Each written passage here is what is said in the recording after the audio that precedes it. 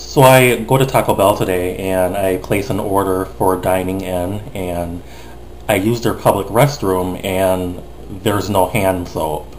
So I report back to the guy at the front counter who's taking the fast food orders and let him know that there's no hand soap in the dispenser and I need to wash my hands. So he goes and looks for soap, and it comes back to me and says, "Oh, we don't have any more," which I find that hard to believe because that's a big, fast food restaurant. Why would they not have soap for their customers?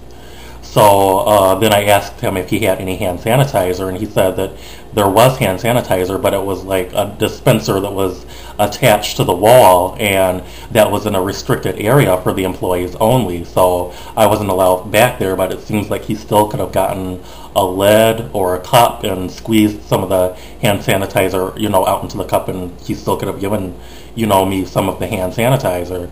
So then I eventually asked, can I just use the women's room to wash my hands?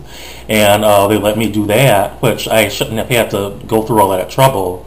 And I mean, don't get me wrong, like I'm a clean person and I do trust my own germs, but most of us would like to wash our hands before we enjoy a nice dinner.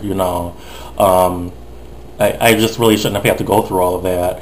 And it also brings up the next question is, if they don't have soap for the customers, then how are the employees washing their hands when they're supposed to, when it's supposed to be mandatory for them to wash their hands before they report back to work? So that's a health violation right there, health code violation. They could get into trouble for that. Like, what's next? Are they going to run out of toilet paper? I guess we're all going to have to start looking to see if there's toilet paper before we squat.